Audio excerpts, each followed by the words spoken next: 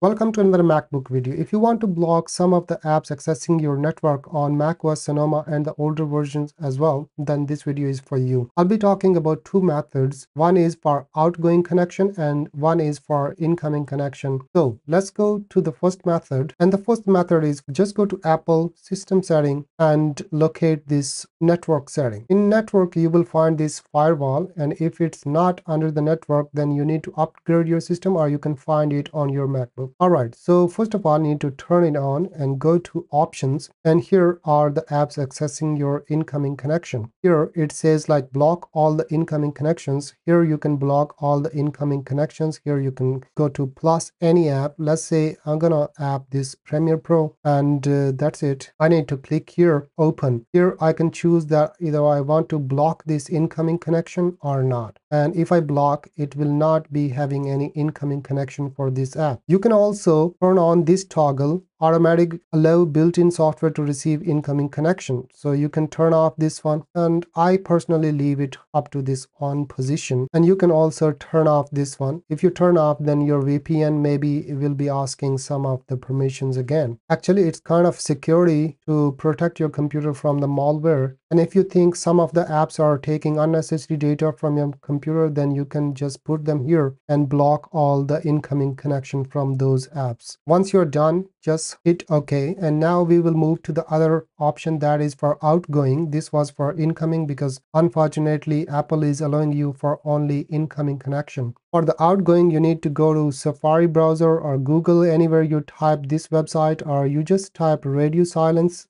app, and you will land to this page and you download this free trial version. This is here, it's called Radio Silence, and once you download, gives all the permissions, and then again you need to add the apps that you don't want to allow for the outgoing connection or outgoing request, anything from the app. So that will block this one. And if you want to buy, this is only $9, so you can buy, and first you can try this free trial, and that is another way to block the this one connection. Easiest for firewall and network monitor for the Mac. It is already written here, you can read. So these were the two methods to block incoming and outgoing connections, network connections on macOS Sonoma and the older version as well. If this network firewall is not located here on your MacBook, then you can simply type and search, and it's most probably it's under the privacy here, so you can check the privacy and security on your MacBook. Hope this will help you for blocking incoming and outgoing connection. If you like this video, thumbs up and subscribe. I'll see you in the next one. Bye.